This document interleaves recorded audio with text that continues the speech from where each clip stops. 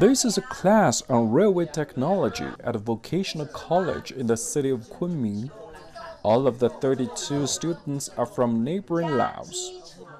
The China-Laos Railway opened in December. It links Kunming with the Lao capital, Vientiane. Now, Laos needs more specialists in this field. This 2-year training program is part of the larger infrastructure project. Upon completing the training, the students will become teachers at a similar vocational school in Laos. The language barrier is the biggest challenge. Interpreters play an active role in the teaching process. Despite difficulties, we all work very hard. We also have a Chinese language course given by a professional teacher, and the school has matched each of us with a Chinese peer to help us.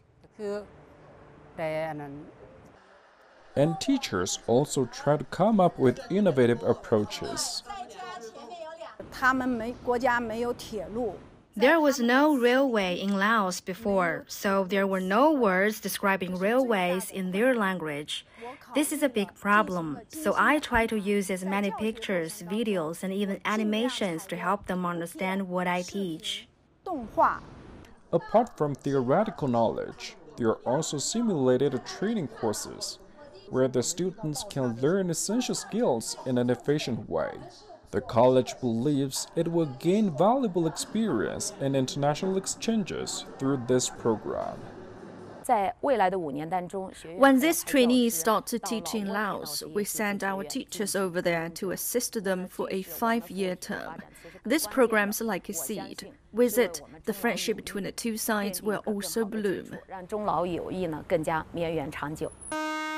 In the 7 months since the cross-border railway opened, it has transported more than 5 million tons of goods.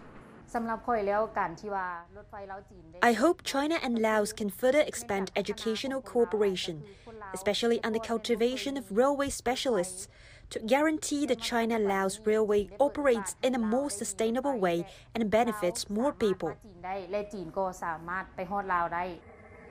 The railway has made travel more convenient and also created more business and job opportunities.